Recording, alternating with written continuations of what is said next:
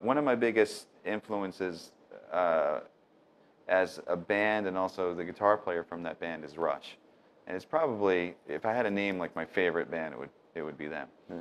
And I think some of the things that I really picked up from Alex are how to make the guitar sound really, really big. And obviously Rush is a trio, and I use that a lot, I'm finding now, when I play solo, when it's just me and bass and drums. I'm able to take that knowledge and make the trio sound big. Some of the things I learned from him are just to make the chords bigger, add ninths to it, and try to use all the strings. Playing a C, instead of doing it that way, I'll add the 9 on top, play the 5th below. So whenever I go to that chord, I have the whole thing. In Metropolis, there's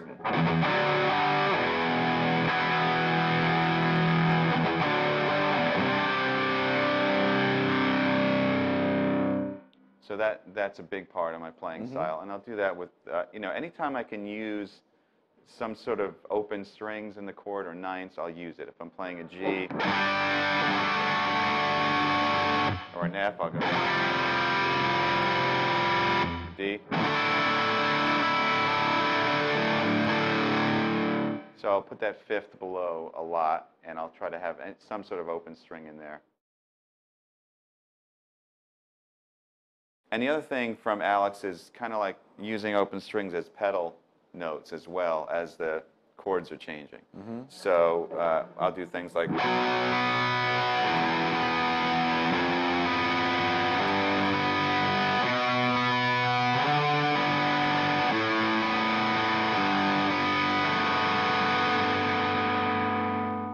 so that B kind of has that pedal tone, makes it, I don't know, it's a little more ominous sounding, and that's a big Rush sound. Right. It makes the guitar part certainly more interesting, and it helps to make the sound bigger, I think, as well. And of course, if you add chorusing and delay, then it's even, it's like your guitar sounds like a house when you do that. And if you have those open strings,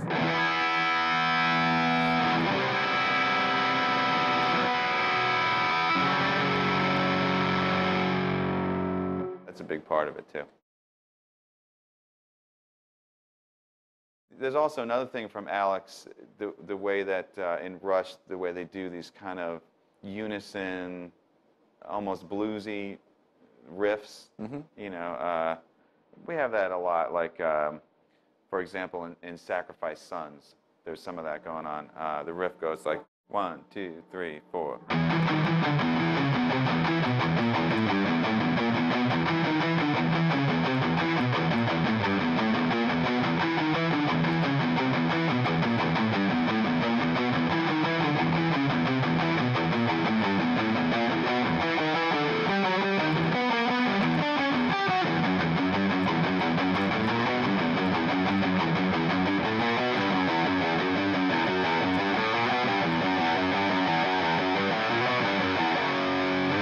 And we'll do those lines where the whole band, are doubling that, and it sounds really thick. And I just kind of remember some of the Rush songs from like the earlier albums, first album, where they have this.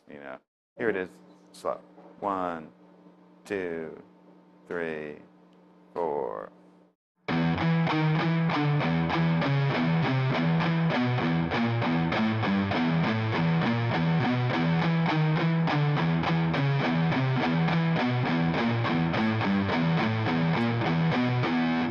Okay, it's 6, 5, 5, 3, 3. So it's like.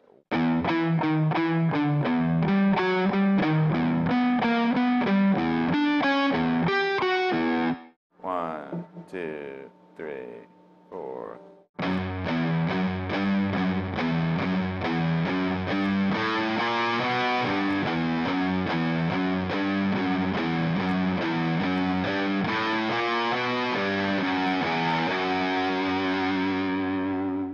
The weird thing about the odd times and stuff like that is, to me, I kind of feel the riff going by and the melody within the riff. Right.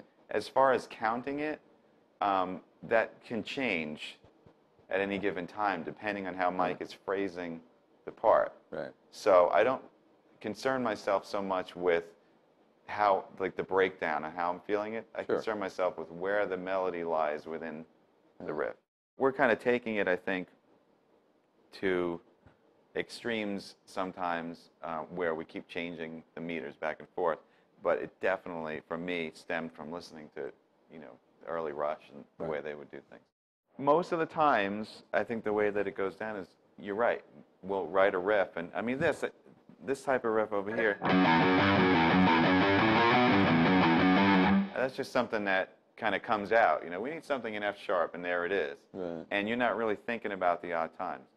But then, again, there is a time where, as we're writing, we'll want to make it more interesting, and then we will start thinking about how to change it even further and change the times. Right. We'll say, is this better if it's all in 9, or should it alternate between 9 and 8? And then we'll try every different variation and mutation until we get something that really sounds right to all 5 members.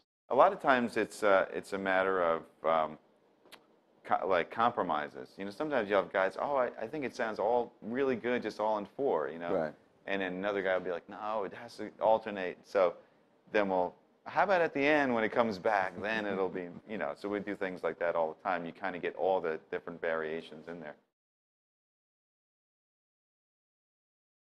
As far as playing these type of riffs, there's a couple different ways you can feel it. I mean, one way, or I should say you can play it. One way is playing all alternating down, up, down, up, down, up. Right. And with a lot of the odd times, it gets a little confusing because sometimes you feel everything where the phrase starts on a down, and when it comes back around, it's still on a down. And sometimes when it comes back around, it's on an up. So you have to get used to being able to feel both, accenting with up and accenting with down. Right. So what I did for a long time in my practicing routine is that anything that I played, even if it was just a scale, like a part of a scale or something, I would play it 2 ways. And this is primarily from listening to Steve Morse. Oh, okay. Yeah, that's where I got that whole thing, because he's such a technician. He's such an amazing guitar player. If I had to name my favorite guitar player, it would be Steve. Mm-hmm. There's no doubt about it. And I remember either watching him in a clinic or listening to a tape, and he kind of said that you should be prepared to be able to play something with down, up, down, up, down, up, down, up the whole time, or up, down, up, down, up, down, up, down. And they both feel different. So basically, whatever you practice, do it both ways. From the simplest thing, like a scale fragment.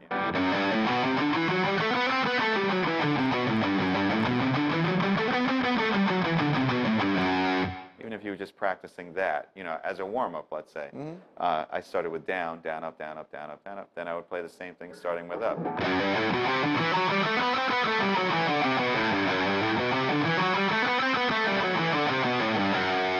So obviously it sounds the same, but in your head, you can kind of get used to accenting the down and the up. So then when you're playing a riff that requires the meter to be modulating constantly and a constant down, up, you won't be thrown off, right, and you won't be tempted to play double down strokes. Right.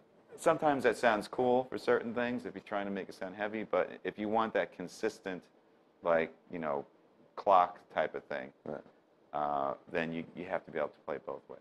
That's how I practice. So anything, it could be the simplest things, little exercises.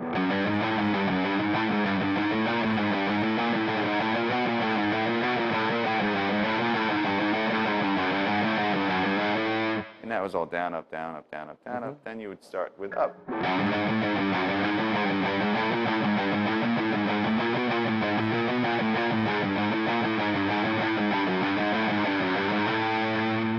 And it sounds exactly the same. I think I drove a lot of people crazy growing up, my family, in my room. Why are you playing the same thing over? And I'd be like, no, I'm not.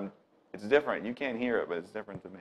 If you were playing an arpeggio and alternate picking, starting with down and going, have a little problem spot over here where you have to pick inside the strings. So that accented note, the D, it's very unnatural to play that with up. And there are some people, I've seen other people. And then you have to come back with the down on a higher string. Yeah. So you're traveling further to come back over. It kind of doesn't make sense. It's a lot easier to play that if you're starting with a down on the lower string.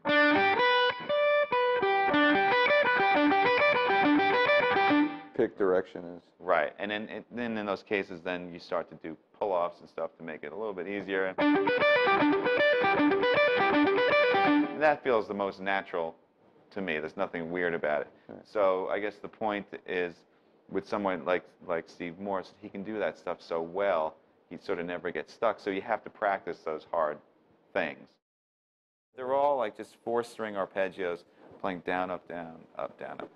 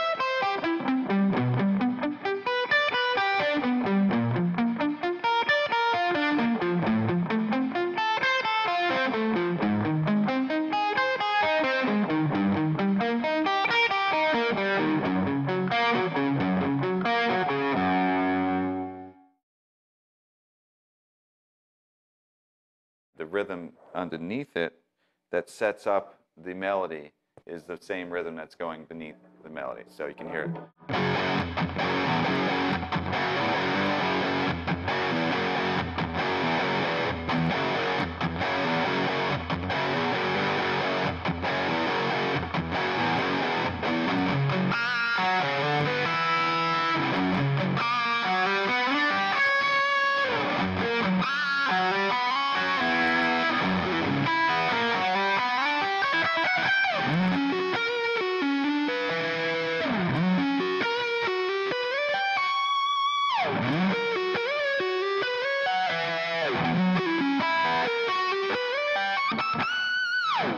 That's another example of trying to make the sound bigger, like I was talking about earlier with Rush. Just playing that chord, even I'm letting those notes kind of ring and fill up the space, basically. There's definitely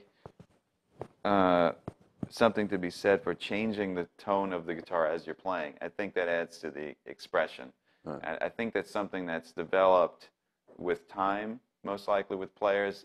Usually when you hear younger players, even players that have some technical ability, that part where the tone is changing and shaping, it takes a lot of maturity, I think. And talk about influences, I think Joe Satriani is a huge influence on me as far as that's concerned. I mean, not only melodically and technically, and his intonation is just unbelievable, but he changes the tone as he plays. He uses the wah-wah to do that. Right. He uses where he picks on the string to do that. Right. And that's really a big influence on me as well.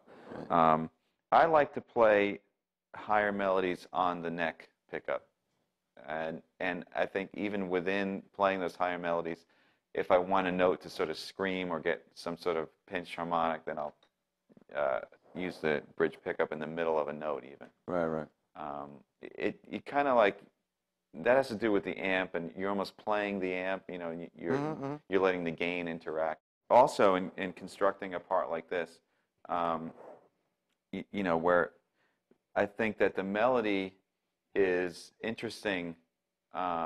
It's not just a straight melody. There are other notes involved where I'm outlining the chords. So you can hear the chords going by as I'm playing the melody, using open strings, and like you said, you know, glisten. That's a total Steve Vai thing to me. You know, when I'm kind of constructing things like that, he's like the king of interesting guitar. You know, everything that he comes out with is just, it grabs you. It's like, wow, I've never heard anybody do that before. You know, 2 measures later, wow, I've never heard anybody do that before. You know, from album to album to album, he continues that high level of creativity. And you know, when I'm thinking about making a part like this, you know, little pictures of Steve is going through my head.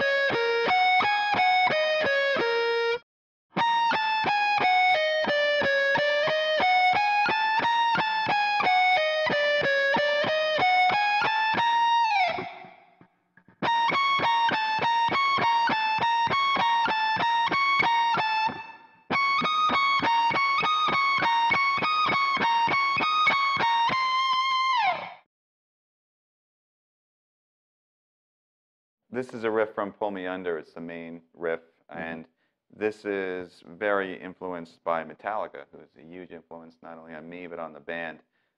If I try to describe my band to people who haven't really heard us, I say it's kind of like a marriage of Yes and Metallica.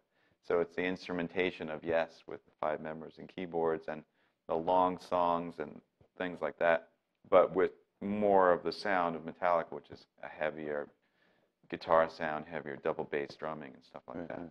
So this riff uses a lot of just 2-note power chords, and I'm not even playing the root in a lot of cases. So if I'm playing, for example, what would be A to G, I only play the 5th and the octave. F sharp to G. There's a part where I have to go C sharp to G, and I play the root 5th, which is very evil tritone. And the other key to playing this type of thing is in the sound of the amp. You want to try to get, you don't want to have too much distortion because you want the low notes to be very tight. The way a friend of mine described it, it's like a steel pipe, you know, being smashed against a brick building. Right? Is it a particularly violent friend of yours, or no? So the key to doing that is you have to roll off the gain on the amp. And the way I do that is I'll actually sit there and kind of play a note like that with one hand while I'm rolling off the gain. And you can hear when it starts to break up and sound fuzzy, and you kind of back it down. The other key to that is also to turn down the bass a little bit, depending on the amp. Some of my amps, some of the older boogies, the bass is like off or on like 1 or 2 to do that, depending on where the bass is in the gain stage. If it's before or after, it makes a difference. Because you want the attack to be right there. Right there, like immediately, not you got to wait. No waiting. This isn't like a creamy, flubby thing. And the other thing is you have to, of course, mute the strings with your palm. And there's 2 things about that. One of them is putting your palm on the strings to mute. The other is to make your pick not don't be concerned about hitting all the strings at once. You almost want to scrape it across, like you get like that, so you can hear like the deadness of the sound. And this drives our keyboard player crazy because he can't tell what note it is. You know, if I'm playing, it's like, is that an F or is that an E? I can't, because the pitch comes up a little bit. Right. So here's the riff.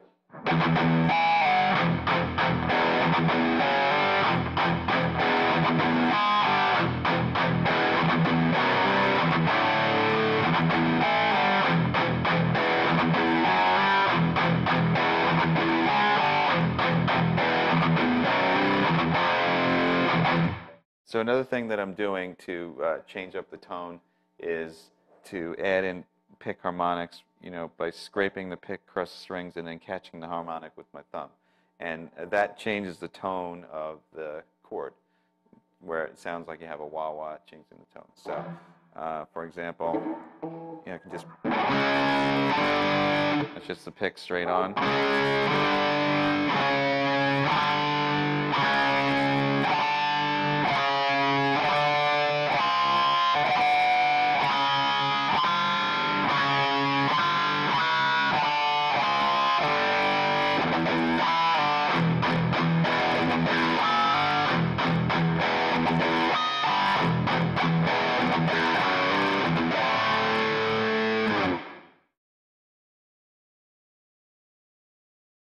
It's almost not like a precision part where you're trying to get that clock thing going. This is more, you want really solid accents, and you want to retain the heaviness factor. Okay. So yeah, you're right. There are double down picks to accommodate the odd times.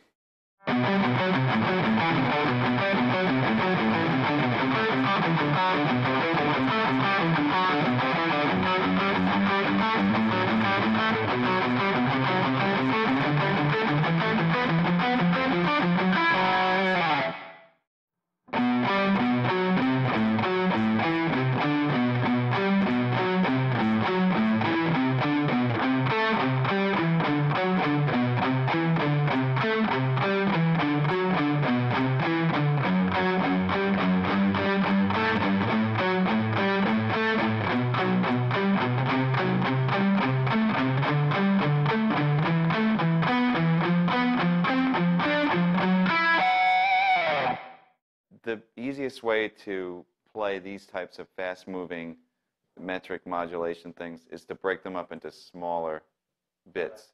So you can think of it like 1, 2, 3, 1, 2, and then 1, 2, 3, 1, 2, 1, 2. 1, 2, 3, 1, 2, 1, 2, 3, 1, 2, 1, 2. It's hard for me to think of it that way because of where the melody notes are. I almost think of it like where the lower note is a pickup to the melody. Mm-hmm. That's the way I think of it. I don't think it's phrased that way on the drums, but so I'm kind of hearing. That's what I'm hearing in my head. Mm-hmm. And the lower notes, even though they are downbeats, they don't feel like downbeats to me. They feel like pickups to the melody. Contrary to what we talked about before with doing the consistent down, up, down, up, down, up, sometimes you want to play double down, and it basically stems from what sounds good. In this case, I want to be able to play the melody notes with an up stroke. And in order to do that, since there are odd times going by, I have to repeat the down basically on the root notes as they're rising. So from the F sharp section,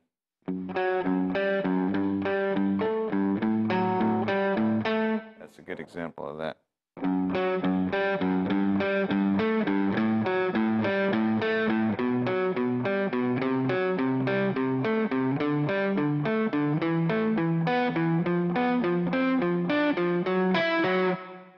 Right, so it serves two purposes. One is the melody note, they're all going to be up. And the second is that those bass notes that are going by are very heavily accented. Whatever they happen to be. And I think it sounds stronger than playing it with an upstroke.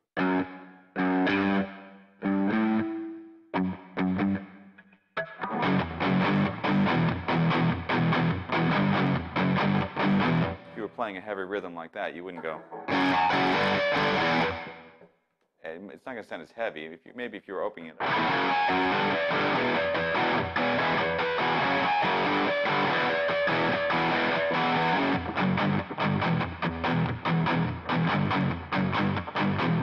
In that case, those double downs make it sound heavier.